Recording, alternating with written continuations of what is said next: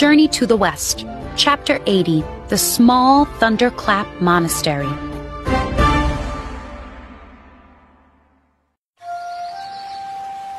One afternoon, Wukong and his companions were resting by a stream.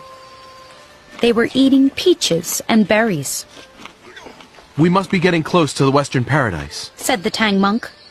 "We've been traveling for years." "I feel like we've been traveling for thousands of years," said Bajie. "We still have a long way to go," said Wukong. "But don't worry. Eventually we'll arrive in the Western Paradise and climb up the Spirit Mountain. Buddha's home, the Thunderclap Monastery, sits halfway up the mountain." The Tang monk took a bite of his peach. "The Thunderclap Monastery must be wonderful to see." "The monastery is spectacular," said the monkey. "Golden light shines from it." Bajie moaned. "So we're going to have to climb a mountain at the end of this journey? Just thinking about that makes me tired." Wu Jing stroked his chin. "I really hope the journey ends soon." The pig nodded. "You're tired of traveling too?" "No, said Wu Jing with a serious look. I'm just tired of hearing you complain." Everyone was quiet for a moment. Then Wu Jing's face broke into a smile, and everybody laughed. Even Bajie. "Very funny, Wu Jing," said Bajie. The Tang monk stood up. "We should go. I'd like to find a village or a monastery before dark." A couple of hours later, they were traveling up a mountain road. The road curved around a bend. Ahead, they could see a small monastery. The Tang monk gasped. "Is that the Thunderclap Monastery?" "It might be," said Bajie. "Golden light is shining from it." "It's on a mountain," Wu Jing added. Wukong laughed. "It's not the Thunderclap Monastery. We're not even in the Western Paradise yet." The monkey peered at the monastery for a moment, and then frowned. "We must be careful. I see dark clouds over the monastery."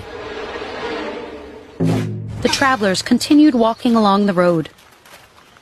Soon they were standing in front of the monastery. A sign over the door read, "Small Thunderclap Monastery." "Wukong! cried the Tang monk. This monastery must belong to Buddha." Wukong shook his head. "It doesn't belong to Buddha. Let's keep walking." "Hold on," said Bajie. "Golden light is shining from this monastery. It must be an important place." "It's not," said Wukong. "We should really—" "We're going in," the Tang monk said. "This is a Buddhist monastery. We should visit it."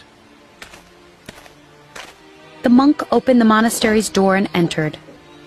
Bajie and Wu Jing followed. Wukong sighed and went in after them.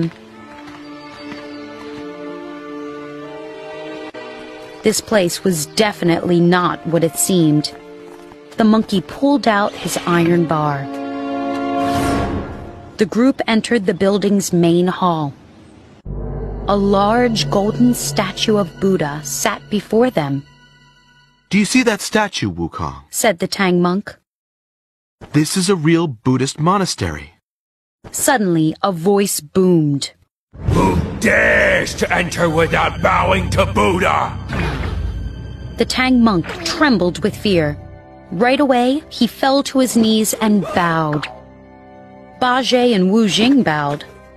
Wukong continued to stand, peering at the statue. It looked very suspicious. "Why don't you bow?" the voice asked. "Wukong, Whispered the Tang monk. show some respect." "I won't bow to you. Shouted Wukong. I can see that you're really Clang! Before the monkey could finish yelling, a large pair of cymbals fell from above. They slammed together, sealing Wukong inside. "Wukong!" cried the Tang monk. Light flashed. and the statue turned into a demon with yellow eyebrows. The demon stood up and smiled.